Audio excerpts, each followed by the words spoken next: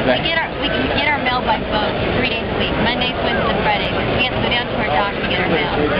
Yeah. That's the way to do it. It's where I like to be. He doesn't leave it off. Only to go to church, huh? Yeah. He only leaves on Sunday to go to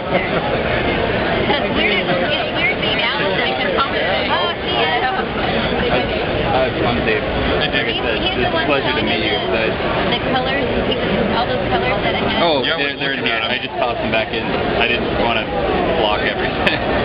But I just finally found the final issue of Red Rocket 7. I've been trying to track that down because my brother got me the G-Men from Hell DVD. Oh, really? It has like Asterisk and stuff. Oh man, they screwed up Astro West though. Because isn't it like the rough cut where it's not? It's edited correctly, but it's not widescreen, and they put like all the dialogue in one speaker and everything else in another speaker. Yeah, something was weird about it because I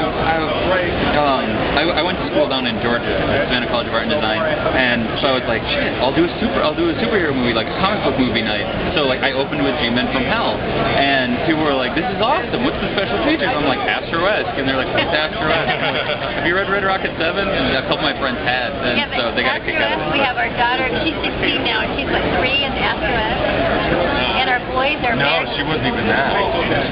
We have 2 boys, they're both married with kids, and they were the 2 boys in the movie. Really? Yeah.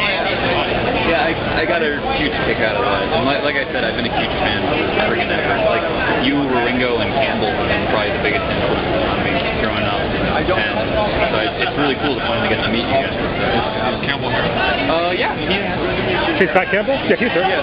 Did you ever meet Ringo? I did. I got to know him about a month and a half before he passed away.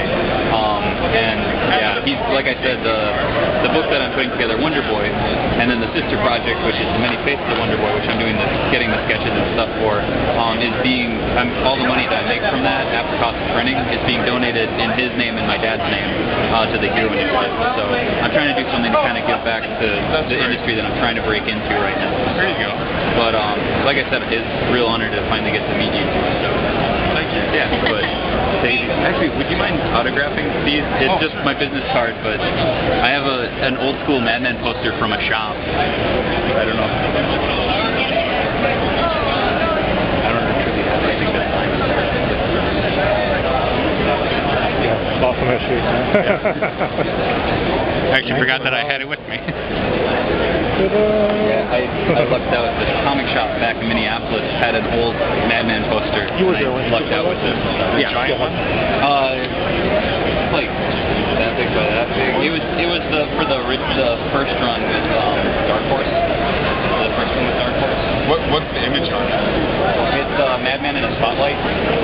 Oh, okay. Yeah, it's that one. I lucked out with that. So thank you very much. You bet. Take it easy, guys. Bye. Good luck. What's your name? Joe. Joe, is this for you? Yep.